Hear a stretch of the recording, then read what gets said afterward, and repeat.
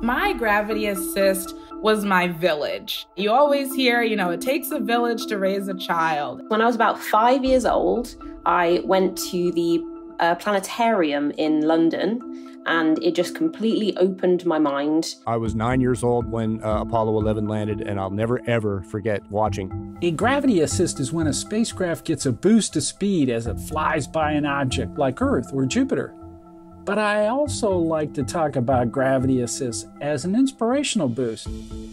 It's that person, place, thing, or event that propels people into the careers that they have today. Hi, I'm Jim Green, and after 5 fantastic years, as I have retired from the role of the NASA Chief Scientist, NASA's Gravity Assist podcast is coming to a close. I'm so grateful to you, the listeners, for coming on this journey with me to tour the solar system and beyond, to investigate the moon, to search for life beyond Earth, and of course, to interview those that are doing the discoveries that we are every day. For this special final episode, we're going to talk about some of the highlights of Gravity Assist and some of our NASA memories of how we pulled these off. Now, it's not only me that made these things happen. And as you know, that takes a team. And that team is Liz Landau and Manny Cooper. And they're here with me to talk about the success that we've had and the workings that needed to make this such a success behind the scenes at Gravity Assist. So welcome, Liz and Manny. Thanks, Jim. Thanks, Jim. Glad to be here.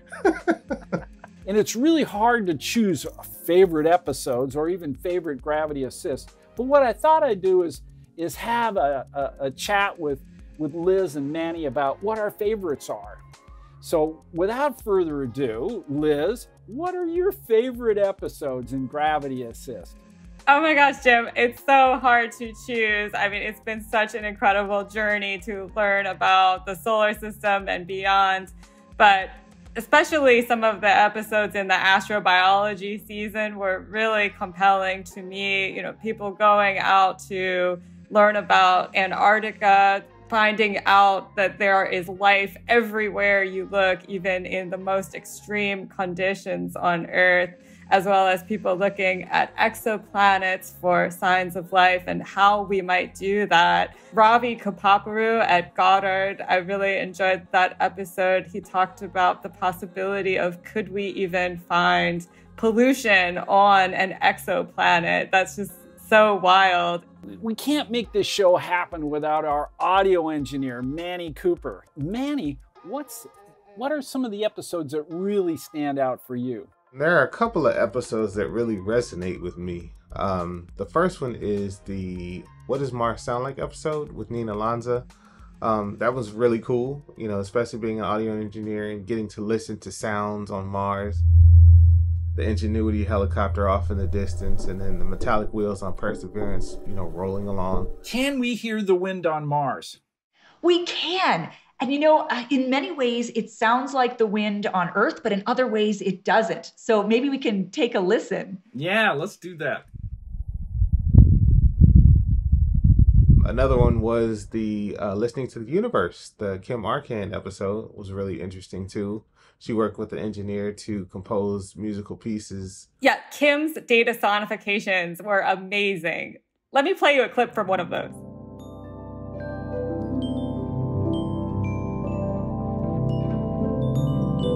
This is a very classic image. It's, of course, our home galaxy. We're looking at the inner, about 400 light-year region around the supermassive black hole, Sagittarius A star, at the very core of the Milky Way.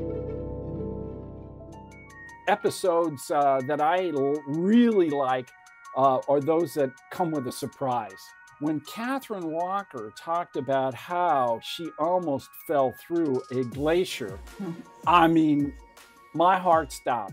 Another one that I really liked was Sonny Panjiwani, who he was in the JSC control room when the Russian module called Science was just connected to the International Space Station, and one of the rockets turned on. And that started the entire space station to spin. It was just surreal being there my first day and feeling like I was still stuck in a simulation.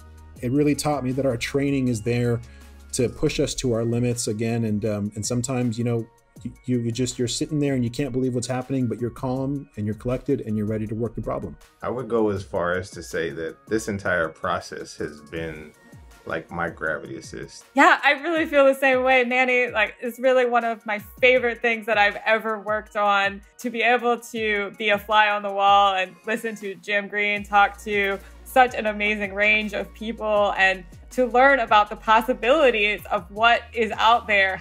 We do hope that all of our audience out there has been inspired by this show in some way, shape, or form.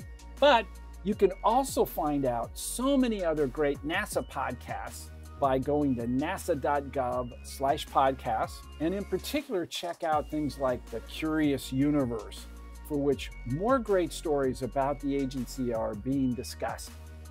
I'm Jim Green, and this has been your Gravity Assist.